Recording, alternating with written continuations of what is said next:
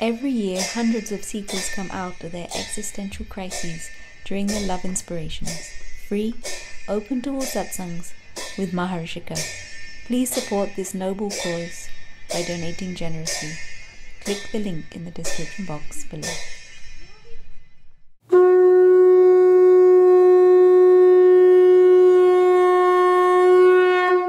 Namaskar, Maya. In the last days, I was really fascinated by the Aghoris. So on the one side, they somehow break the disgust by eating feces and doing all the stuff with the skulls and with the dead bodies. And on the other side, they are somehow the bridge between the material and the spiritual. Spiritually seen, what purpose do they serve by doing their sadhana? The Aghora Sadhanaa is a very ancient system, Aghora, of understanding the meaning of life by training to get rid of a lot of the values and systems that society has imposed. So Aghoras generally have a very long training period, and that training takes place at the cremation and burial grounds. They are taught not to fear death. They are put through experiences that show them the ephemeral nature of life itself. They are taught to break any sort of constructs that society may have taught them. So what they do as part of their training, they live in the cremation grounds. They smear their bodies with the ash of burnt bodies, dead bodies. They eat the flesh of dead bodies. Their cup is a skull. They use bones for many of their rituals and also animals. They tread the fine line between life and death all the time. They explore life through death. That is what they do. And it is a very challenging and very hard and very harsh sadhana, because living in a cremation ground means you're continuously faced with the fact of your own death. And in the light of that, in the face of your own death, life just takes on a different meaning, you know. If in this very moment, as you sit here, you were aware entirely that you could die any moment. And then in the next moment, again, you're aware of it. And you're just aware of it all the time because you're confronted with that death every moment. Your entire approach and attitude to life, society, money, sex, interpersonal relationships, power, everything changes. It's a tough and challenging sadhana. In fact, the Aghoris are even known as part of their ritual training to even have sexual relations with a dead body. So it is going into an aspect of existence in an extreme way, confronting yourself with death all the time. It also takes the form of a training in getting rid of attachment to any aesthetics.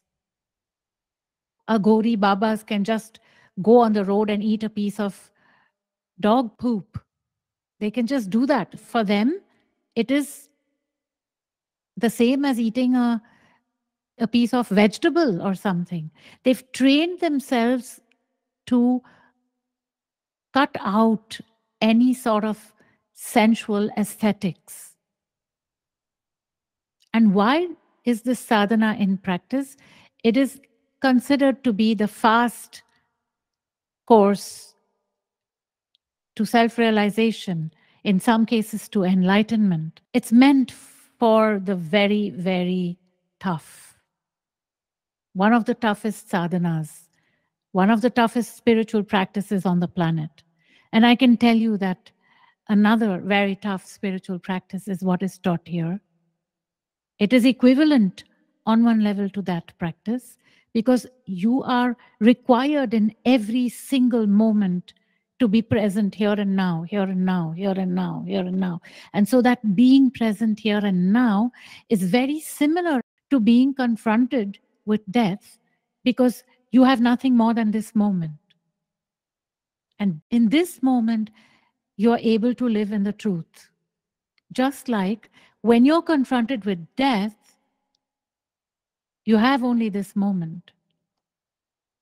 And that is what pushes you to living in the truth. So the Aghori Sadhana is a sadhana that takes the seeker away from the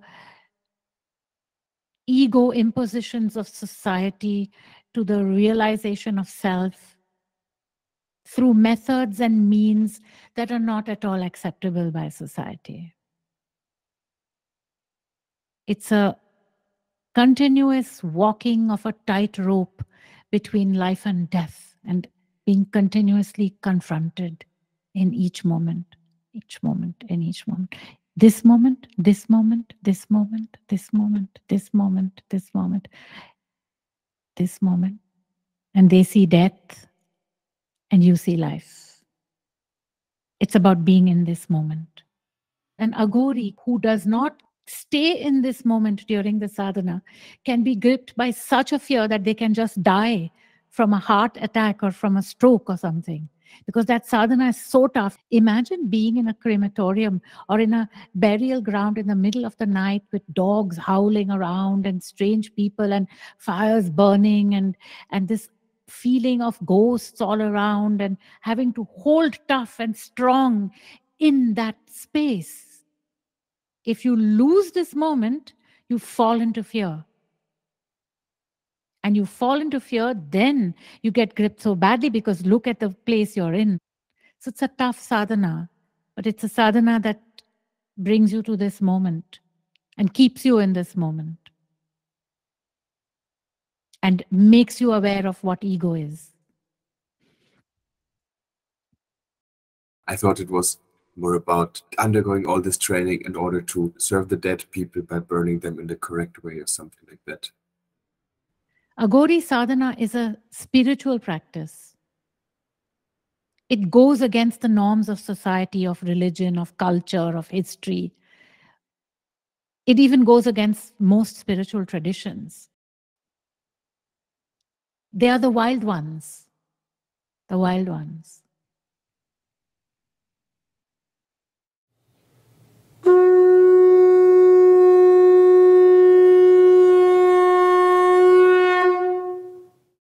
We have announced the winter schedule for Presence with Maharishikaa on our website. Please visit maharishikaa.org/winterschedule 2022.